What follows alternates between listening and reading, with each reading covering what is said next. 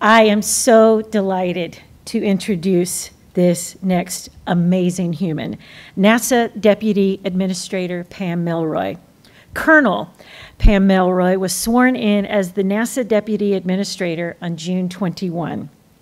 As Deputy Administrator, Melroy performs the duties and exercises the powers delegated by the Administrator, assists the Administrator in making final agency decisions, and acts for the Administrator in his absence by performing all necessary functions to govern NASA operations. Administrator Melroy is also responsible for laying the agency's vision and representing NASA to the Executive Office of the President, Congress, heads of federal and other appropriate government agencies, international organizations, and external organizations and communities. Deputy Administrator Pam Melroy was commissioned through the Air Force Reserve Officers Training Corps, ROTC, in 1983. As a co-pilot, aircraft commander, instructor pilot, and test pilot, Melroy has logged more than 6,000 flight hours in more than 50 different aircraft before retiring from the Air Force in 2007. She is a veteran of Operation Desert Shield, Desert Storm, and Operation Just Cause, with more than 200 combat and combat support hours. She was selected as an astronaut candidate by NASA in December 1994. Initially assigned to astronaut support duties for launch and landing, she also worked advanced projects for the astronaut office. She performed capsule communicator, or CAPCOM, duties in mission control. In addition, she served on the Columbia reconstruction team as the lead for the crew module and served as deputy project manager for the Columbia Crew Survival Investigation Team. In her final position, she served as branch chief for the Orion branch of the astronaut office. One of only 2 women to command a space shuttle, Deputy Administrator Pam Melroy logged more than 38 days, 924 hours in space. She served as pilot on 2 flights, STS-92 in 2000 and STS-112 in 2002, and was the mission commander on STS-120 in 2007.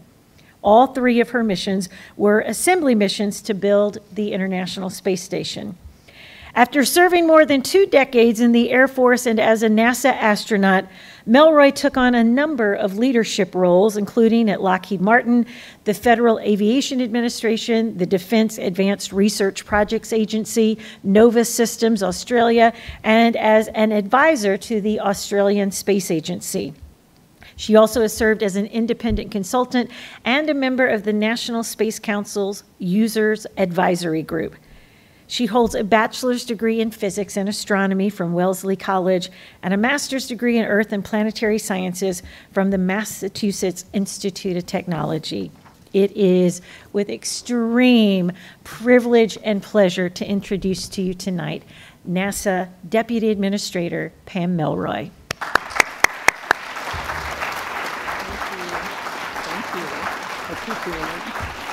Thank you. Well, I bring you greetings and regrets from Administrator Bill Nelson. As I told him when he let me know that he was feeling under the weather, no one is sorry if you stay home if you feel sick right now. So he's disappointed, but on the other hand, it brings me an opportunity to join you here today, which is very exciting. So I'm extremely pleased to be here, and especially pleased to be at the George Washington University. So when we think about the future, who the first explorers to set foot on Mars will be, who I believe are somewhere alive, walking the Earth, maybe toddling in school. It's very inspiring to think about that. And it's this generation that fills the halls that is going to take us there, the Artemis generation. By and large, it's important to remember that it was young people who filled the stands when at Rice University on September 12th, 1962, when they heard President Kennedy issue a bold declaration that America would choose to go to the moon. I don't know, sometimes I think about it, I wonder, what did those in attendance feel or think that day? Did it sound crazy? Or did it sound like a daring call to action? How inspiring that must have been to feel that sense of possibility. And I think the other wonderful thing is a sense of national unity. So it's a vision that would go on to inspire and define that generation, the Apollo generation. And I was a part of that. I was very inspired by the first moon landing, and that was my decision to want to become an astronaut by watching that landing. So here we are 6 decades later, and you know what? America is still capable of doing incredibly hard things. And we're very excited about our next big, bold thing with us. And we're going to be bringing the world with us this time. And Mars is on the horizon. By using what we learn on and around the moon under the Artemis program, NASA will lead humanity's mission to Mars. We will work to overcome the challenges of landing, living, and leaving the red planet to come home. So when you think about why, I think it's pretty clear. I talk to a lot of people about why we send humans out to explore. First of all, exploration, of course, but for science, for the things that we can learn, to increase our nation's capabilities, and for the benefit of those here on Earth. And finally, to inspire. By that I mean not just inspiring students to study STEM, but inspiring us to think about what humans are capable of and to be proud of what we can accomplish together. Science tells us more about life on Earth, and it's teaching us some pretty surprising things about the rest of the solar system as well. And one of the things we think could just about revolutionize everything we understand would be to find life on Mars and be able to compare it to the biology that developed here on Earth. And Perseverance is starting that process right now. Our full Mars sample return mission, which will be extremely challenging in the early 2030s, in a partnership with ESA, will help give us more clarity than ever about whether or not life existed on Mars and potentially where the best places to find it would be. It's a top priority of the science community, and it's one we're very excited about as we make real progress towards that huge goal. So we often talk about when we're going to go to Mars, but we have to actually start with how. How are we going to do it? So how does NASA sustain human presence and exploration throughout the solar system? How do we harness the power of propulsion necessary for the journey to and from the red planet? How do we cultivate sustainable food production systems on a hostile planet? These are actually just a few of the questions that we've been asking, and we've been taking a deep dive. We have 50 high-level objectives in NASA's initial Moon to Mars framework strategy, and we released those 50 objectives today publicly, and we will be taking comments on them through the end of the month. Each of the objectives currently falls into 4 overarching categories. First, transportation and habitation. Obviously, you have to be able to get there, get home, and survive. Infrastructure. If we truly want to explore the solar system, especially the further away we go, we have to have infrastructure to support the long journeys that we will be going on. If we want to maximize our science return on other planets, we have to be able to stay long enough to really reap the benefits. And we need infrastructure to enable a sustained presence. Operations. How do humans work and perform on another planet doing science? We know a lot about microgravity. Right now, we know very well how humans can do science efficiently on the International Space Station. This is going to be very different when we're operating on the surface of another planet. And of course, science, one of the pillars of the reasons why we go. We have got to be extremely clear about exactly what we need to achieve on the moon to get to Mars. NASA's mission directorates, I have tasked them and challenged them to work together in a unified position, a consensus of our top technical leaders at the agency, to develop these Moon to Mars objectives that are going to act for us as the guideposts over the next 2 decades as individual programs and projects and technologies advance and come online and work together. It'll help ensure that the things that we're doing are integrated and that we are focused on Mars as a target. We're going to need to dig deeply into each of these areas and really unpack those objectives for the long-term human presence on the Moon that we can then translate to Mars. So we will develop this blueprint framework, and then we will demonstrate it on Mars. Now, I just want to talk for a moment about some of those objectives. I talked about transportation and habitation and operations. I think those are pretty clear. We talk about those a lot. A lot of the systems that we have are aimed at keeping people alive and transporting them. But my point about the infrastructure is very important. We really need to be thinking about a scalable and an affordable infrastructure. And by infrastructure, I mean things like communications, position, navigation, and timing, power, in-situ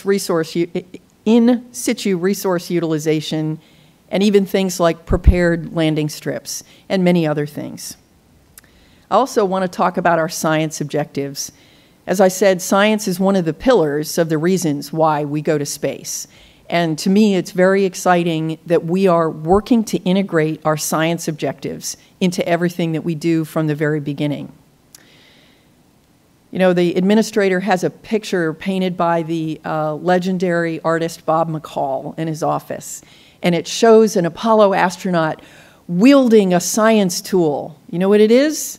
It's a scoop on the end of a stick, and that was their primary science tool, to pick up samples. Now, those samples are more precious than gold. They have been amazing at helping us understand more about the Moon and the formation of the solar system. But you know what? I think we can do better than that now. I think we know how to do science a little differently. I was so thrilled when I saw the recommendation in the recent decadal survey that suggested maybe we should think about human-robotic teaming. And the idea was maybe we have a fleet of AI-enabled rovers that go around and collect samples in the most interesting places and then and place them together for our astronauts to bring home. I think about things like, wow, wouldn't it be amazing if we had scientists here on Earth wearing a virtual reality headset, looking at what astronauts were looking at and passing the word, that one, I want that rock, bring that one home. And think about just some of the exciting things that we're working on right now, a hopper that will sit on the back of a rover and will hop up to 2 kilometers down deep into a shadowed crater, take samples, and then hop back. So those are just a few examples of the ways that I think we can do really creative and amazing and efficient science on the Moon to prepare us to go to Mars. So it goes without saying that sending humans to Mars is a tremendous challenge. We have a lot of things that we have to do, and I think the objectives really highlight the roadmap of things that we have to achieve. It's an engineering challenge, it's a technological challenge, it's an agricultural challenge, and it's a human challenge. So these objectives are going to help us methodically tick off what we need to do to be ready to go to Mars. For example, to minimize the radiation of deep space, we need to invest in propulsion systems. These systems can get us, our astronauts, to Mars faster. To explore further and to learn about the solar system we live in, we need to take advantage of what's already there in the environment. And we need to invest in the technology to land, sustain, and then launch our astronauts off the surface. A great example of current ISRU work is MOXIE, which is on the surface of Mars with the Perseverance rover, and it's created oxygen for the first time out of Mars' thin atmosphere. We're going to have to ramp up and increase those capabilities and demonstrate the ability that we know how to operate on a surface to create oxygen for our astronauts. And we're going to need it to create rocket fuel to power their journey home for maximum efficiency. So last week, we shared some very exciting news from a NASA-funded study in partnership with the University of Florida. And researchers grew plants in nutrient-poor lunar regolith for the first time ever. By studying how the plants responded to the lunar samples, the team hopes to pave the way to grow more nutrient-rich plants for the Moon and Mars.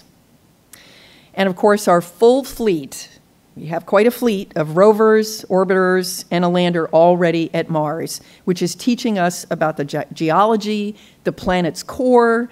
Did you see the news about the 6-hour-long earthquake, Marsquake? Very cool. Local weather, how spacesuit material may degrade over time. Those are the kinds of experiments we need to do.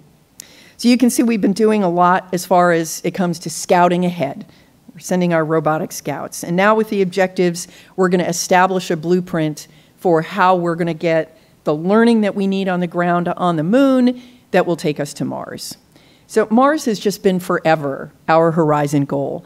But this administration is really serious about charting our path towards those groundbreaking missions, answering the questions of how we're going to get there and what science we will conduct on the surface. You know, we really can't do this without you. Earlier today, as I mentioned, NASA released our initial Moon to Mars framework objectives, and we are actively seeking your feedback on those objectives. We really need you to respond to this call. We want to hear the input of NASA's workforce, which is second to none, and our crown jewel. We want the perspectives of our partners in industry and academia. We want to hear from the American people. We are so proud to be America's space program, and our job is to provide benefit to the American citizen. We want to hear from those stakeholders. And we want to hear from our international partners, because America is not going to do this alone. That's one of our foundational principles. We will review your comments and take into consideration what the community is saying, what we might have missed, where we might need to go further. And we're going to hold stakeholder workshops later this year to discuss what we have heard from you. So this feedback, it's important to understand, will inform our exploration plans at the Moon and Mars for the next 20 years. There will be our guidepost. We're looking within NASA and to our external stakeholders to help us fine-tune those objectives and create consensus among all of our stakeholders that we have it right. We also want to be as transparent as possible throughout the process. That is very important. And with this approach, as I mentioned, we're going to find potential gaps in our architecture. And we're also going to find areas where our goals align with our industry partners' goals and also where our international partners' goals are, so that we can figure out how are we going to partner with them in this architecture. So I do have to say, this isn't a formal request for information or anything to do with a procurement activity. It's really building a consensus about what the things we need to demonstrate, develop, and achieve are. But through this cooperative and what we hope is a resilient, objectives-based approach, NASA aims to integrate all of our efforts across industry, across our international partners, and what we're doing. We think that's going to reduce the overall cost to the American taxpayer and better adjust to changes in funding. That's what I mean by resilience. And I also always want to talk about this when I talk about us going to the Moon and Mars. How we go is as important as what we do. And so there's one reason I'm so excited that 19 nations have signed the Artemis Accords, with others on the way to join that community. These are basic principles and rules of the road, agreements that we've made. Right now, the Outer Space Treaty is all that we have. We can go a little bit further, particularly as we're starting to challenge some of those principles, some of which are in tension with each other. So we need to get down to it and say, how are we going to do this? Do it in a transparent way, do it in an open way. We think that with basic rules of the road, we can usher in a new era of cooperation in space that brings the best of humanity to the solar system. And that's one reason I'm very happy to be here at the Humans to Mars Summit. We really need you. So if you're a member of our NASA family, you belong to a workforce second to none, and I'm very proud of you. If you work for our industry partners, Our plans for future exploration are deeply intertwined, and we cannot go without you. If you represent an international partner, your expertise and your friendship are needed more than ever. And if you're a student or a young person early in their career, you represent a new generation, the Artemis generation.